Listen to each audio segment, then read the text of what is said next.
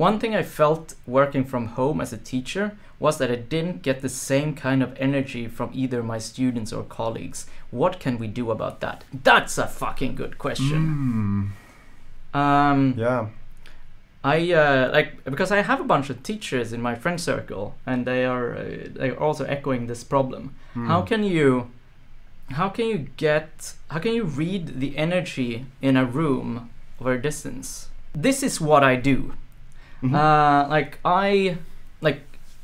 We here, I'm having a direct contact with you here.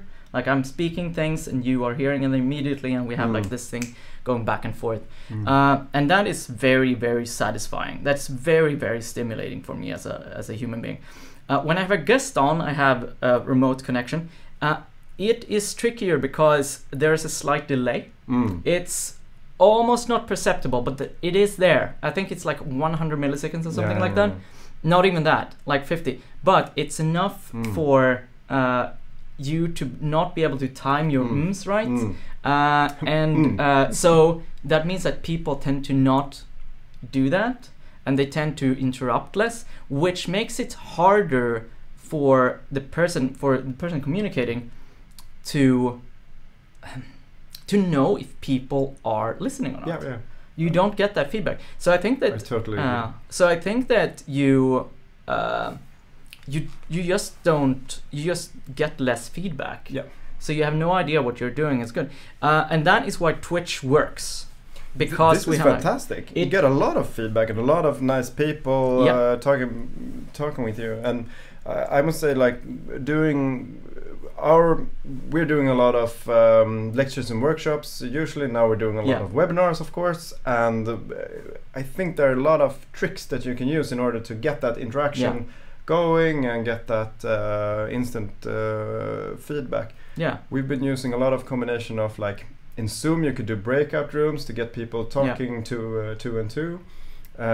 We sometimes post questions in the chat for different things, and I think that kind of things really makes me feel that it's more meaningful. For sure. Like, you need some kind of proxy to, like, you looking out over the audience and seeing, like, how people are positioning. You need proxies for clapping. Like, I talked about, I had an agile coach here the other week, and he talked a lot about like, running things in video conferencing requires gestures a lot more. Because you can't read people's body language in the same way. Are these Swedes angry now? Exactly. But here you have so little, even though we have a pretty wide lens here, like, it's so little of our body language that you can read. It's like you lose a lot of the body language bandwidth. So he suggested, like, a lot of, like, using the gestures that deaf people do to clap and do this, like, yes, or like, and I suggested that, wow, we should build this into video conferencing software so that you can get a legend. So that when people do gestures and people are unfamiliar with it, like, machine learning actually recognizes a gesture and it puts help. So I think that video conferencing, right now when we are in this super remote, perhaps we can figure out ways of making video conferencing superior to normal meetings by doing things that are impossible to do otherwise. I think this Brian has some interesting. Oh wow! Oh, Brian, like, we've done a lot of asynchronous lectures in the past month, so sometimes that feedback is 5 or more hours delayed. Wow. Oh man, stop doing that. Do live. Do live. Use, like, do it on Twitch. Or Brian, if you. What is your experience of what worked? How could it be meaningful for you, even if you have 5 hours of delay? Do you have what's your best tips and tricks?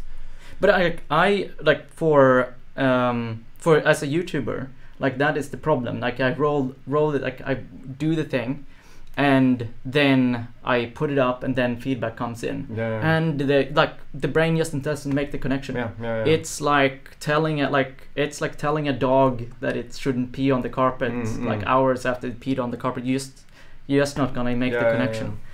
For me, it's super important. Like the live thing is super important. Streams absolutely work. Then it's just about getting the students to actually go their own cover and participate. Yeah, exactly. And just and also like in that main, like the map that I have running here in the beginning is basically just to get people writing in chat, so that you don't lean back, but actually just you start engaging to get people off and doing something. And there's so many fun things to do. Hold up, like have you ever played Jackbox? Make it interactive. It's a quiz kind of game. So everybody just joins with their phone, and then they interactively like sit and answer questions, and then the results are played out on screen. And it's like super whimsical, and like making it interactive so that everybody has to participate. Do like live polls on it. He likes those. This is also interesting. Klein Freund is writing about the daily coffee chat meeting. We've worked with that as well, because one of the things that we can see also in the research about virtual teams is that people tend to get too effective. In a sense, like now we have a digital meeting, a virtual meeting. Okay, we will do the agenda, and then they don't do the normal social chatter, which is very rewarding for it. Just showing up for work. I mean, those are also behaviors that you need to reward and feel this meaningfulness, and why am I doing this, and what's the point of all of this? Just if people you just like take that away, thing, then it's like, work, it's not that fun. So you don't get these. Oh, I saw that thing you did. That was amazing. Or thank you for doing that thing. Like that tends to go to the side. And also just like the checking in, like when you walk into a room and just like, hello, how are you? And just dorking off. That kind of whimsicalness is very important and needed in a workplace. Hello. Hope you enjoyed that clip. If you did, you should know that it was brought into existence indirectly by a sponsorship of remote.work. Thank you so much for sponsoring the show, Remote.work. Remote.work claims to be the #1 destination to find and list incredible remote jobs. New remote jobs are posted every day in programming, engineering, design, product, DevOps, you name it. Check them out using the link in the episode description to show them that you came from here. Thank you so much, Remote Work, for sponsoring the show. Also, if you like this clip, you should know that it came from a live stream that I do every Monday and every Wednesday at 7 AM Pacific time on twitch.tv/funfunfunction.